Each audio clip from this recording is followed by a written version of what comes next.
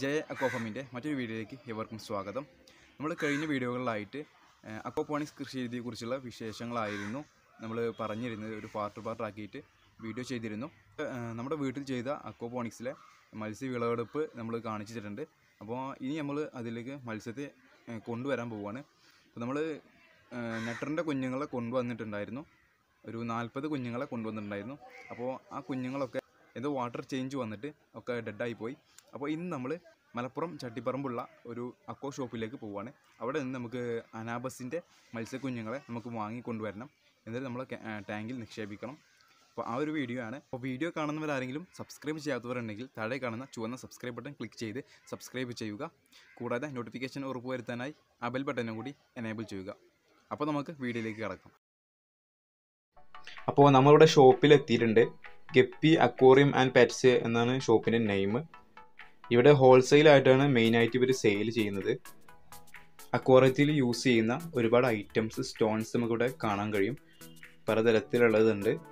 പിന്നെ തൊട്ടപ്പുറത്തായിട്ട് ഒരു നല്ല അടിപൊളി ഒരു അക്വേറിയം ഇവർ സെറ്റ് ചെയ്ത് വെച്ചിട്ടുണ്ട്. ഒരു അടിപൊളി വാട്ടർഫാളൊക്കെ ഉള്ള ഒരു അക്വേറിയമാണ്. ഇതൊരു പൊടിയാണ് അത് ഒന്ന് ചാടുന്നത്. എങ്ങനെയാണ് അവർ സെറ്റ് ചെയ്തത് നമുക്കറിയില്ല.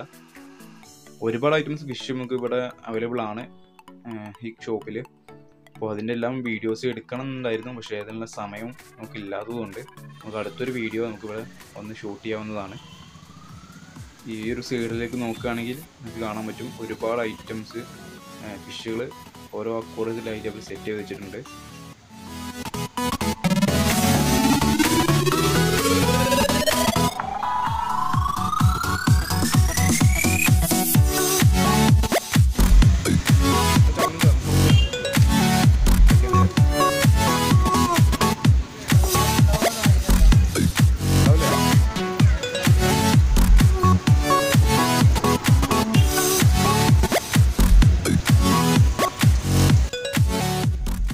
നമ്മളൊരു 40 മത്സ്യക്കുഞ്ഞുങ്ങളെ വാങ്ങാൻ വേണ്ടി വന്നതായിരുന്നു.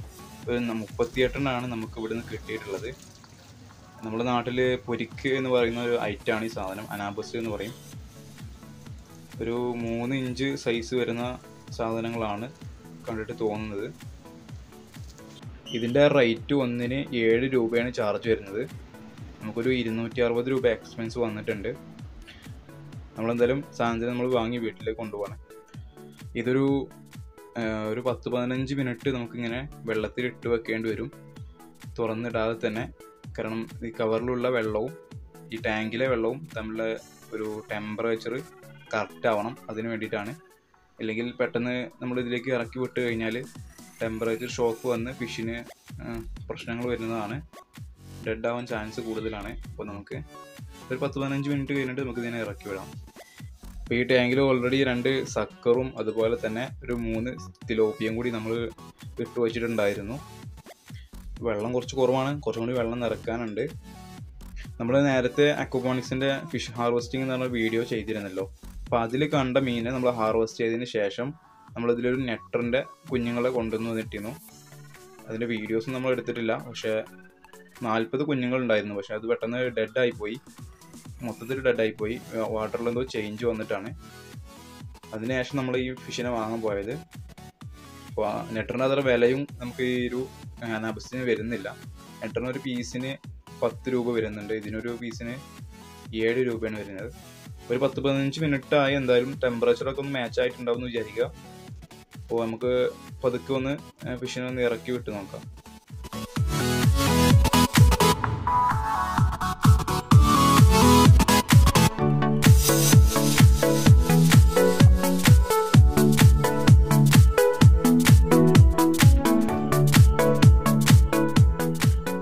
അപ്പോൾ നമ്മൾ വൈകുന്നേരത്താണ് ഫിഷിനെ വാങ്ങാൻ പോയിരുന്നത്.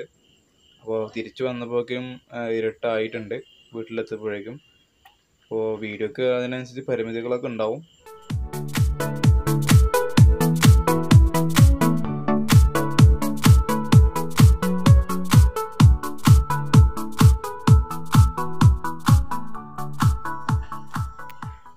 അപ്പോൾ നിങ്ങൾക്ക് കാണാൻ കഴിയും എല്ലാവരും ഭയങ്കര ആക്റ്റീവായിരിക്കുന്നുണ്ട്. എല്ലാ ഫിഷസും ഹെൽത്തിയാണ്.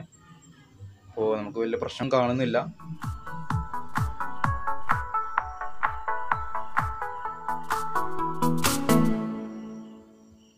അപ്പോൾ നമ്മുടെ വീഡിയോയുടെ വൈൻഡപ്പ് ചെയ്യാണ്. വീഡിയോ ഇഷ്ടപ്പെട്ട് ലൈക്ക് ചെയ്യുക, ഇഷ്ടപ്പെട്ടില്ലെങ്കിൽ ഡിസ്ലൈക്ക് ചെയ്യുക.